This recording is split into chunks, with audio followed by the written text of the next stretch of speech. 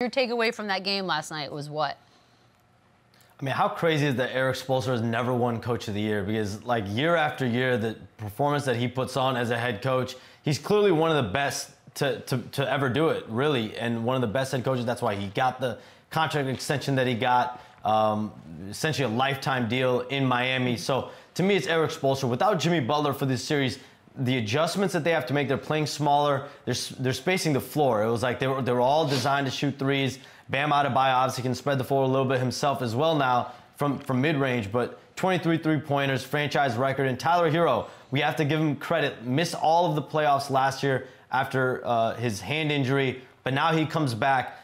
First player in Heat history with 10-plus assists and 5 three-pointers made. So they've had a ton of players come through there. So Tyler Hero's stepping up. That's the type of role that they have always envisioned with him, being able to pass, score, really affect the game at 3 different levels. And so they had all 5 starters in double figures. Celtics only had 3 players in double figures. So the Celtics will need to get other players. Jrue Holiday had an off night. Kristaps Porzingis had an off night. So they're going to need guys to step up. And think about how much of like a plug and play the Miami Heat are. They're missing Rozier too. We haven't even talked about him. That's why they bring him in here for the playoffs, for another scorer, for another threat. They're missing Josh Richardson. Patty Mills didn't play. So they still have so many valuable guys on the bench.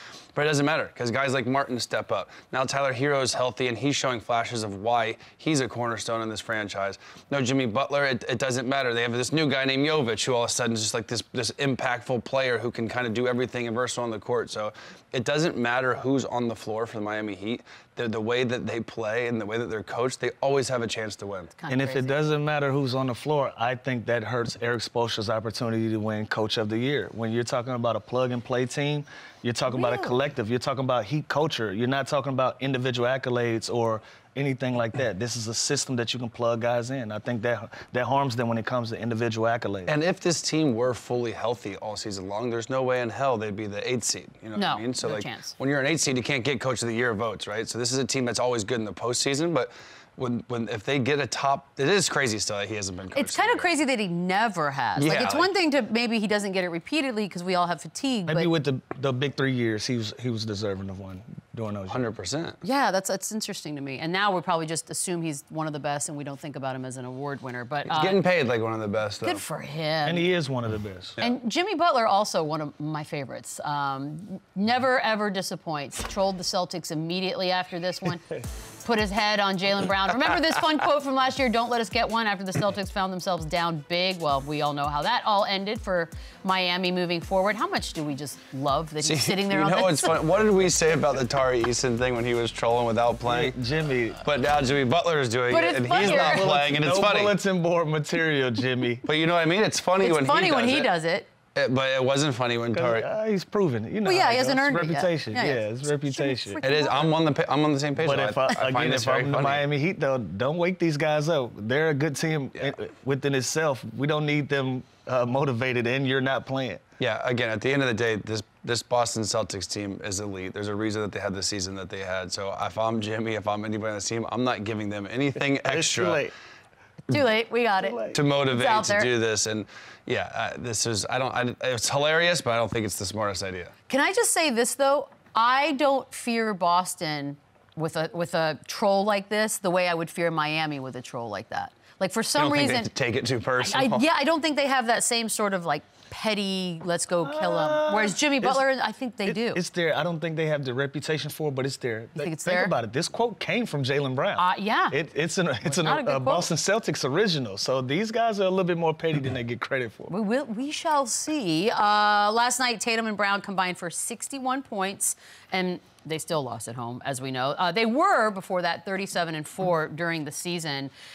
Here's my only thing when we say, should you panic? Sure, of course not. It's 1-1, Lou. But if you're the Boston Celtics or Boston Celtics fans and you see the result of this game last night, there has to be something in your brain that goes, oh, God, not again. No, they just got to tighten up. Again, Miami had to have a record-breaking night to get that done. Can you depend on them to make 23 three-pointers again in that game? Absolutely not. You know, they shot the hell out of it last night, but I think Drew Holiday is going to play better. I think Porzingis is going to play better. We talk about their bench and their depth. I think Pritchard and Al Horford is going to give them good minutes. Hauser is a guy that can knock down shots. They've yet to do that, and I think these guys wake up at some point in this. And I think you need a game like this to open your eyes up and lock guys back in. So if I'm the Boston Celtics, I'm not concerned at all. We know the next couple games is on the road down in Miami, but I think we're still in good shape. Yeah, this is a good, humble check for them that they can be beat and that they're not, you know, this powerhouse team that can just go out there and just go through the motions and win games. The Heat aren't that type of opponent. The Heat won't let you do that, and they're going to get you out of their comfort zone. So Tatum and Brown, they look great last night, but Porzingis, 1 for 9 from the field. Drew Holiday struggled. When you're talking about a team that's already not deep, you have to have a balanced attack, at least from that starting 5, and the bench has got to give them more than 12 points in production, you know, on that offensive side of things. So as good as Tatum and Brown can be as that dynamic duo, they have to get more from the Drew Holidays, from the Porzingis. They have to be more efficient. They have to be aggressive because they can't just count on those two guys. The Heat are too deep. The Heat are too good defensively. They're going to start taking away those type of things. So those other guys have got to be better. So you know how we keep saying that playoff Tatum commercial just doesn't hit right? Well, here it is. He had 4 points on 1 of 3 from the field in the fourth quarter. It's why I think that commercial is poorly written for him. But these are the moments, Chandler, that people, if you don't like Tatum or if you're watching the game, you sort of stick with these moments. Why?